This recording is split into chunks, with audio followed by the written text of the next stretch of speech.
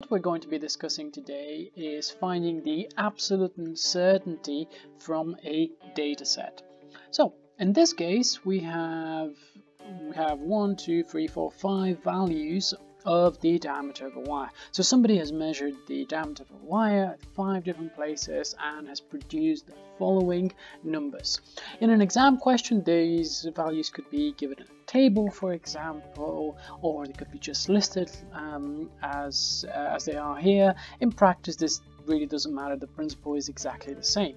Now, we can find the absolute uncertainty directly from the data set.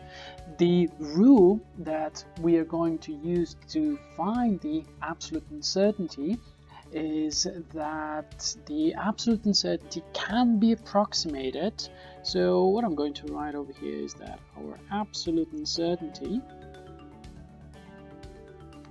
is approximately equal to half the range. So is approximately equal to half of the range. If you are having troubles remembering what the range is, remember the range is the difference between your smallest value and your highest value. So in this case, let's find our range. So our range in this case is our highest value is 0.42 millimeters, and from that we're just going to take away 0.39 millimeters, and that's going to give us a range of values of 0.03 millimeters. So half of that means that we can approximate our absolute uncertainty.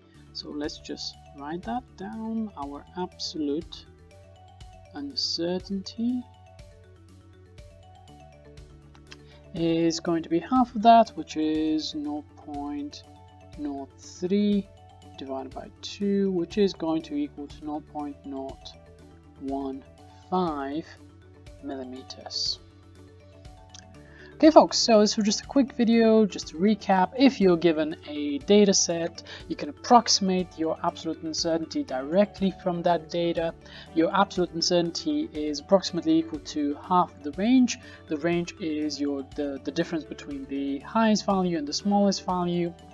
And in this case, your range is 0.03 millimeters. You divide it by 2 and you get an approximation for your absolute uncertainty to be 0.015 millimeters. Okay folks, so hopefully that makes sense. If there are any questions, feel free to drop a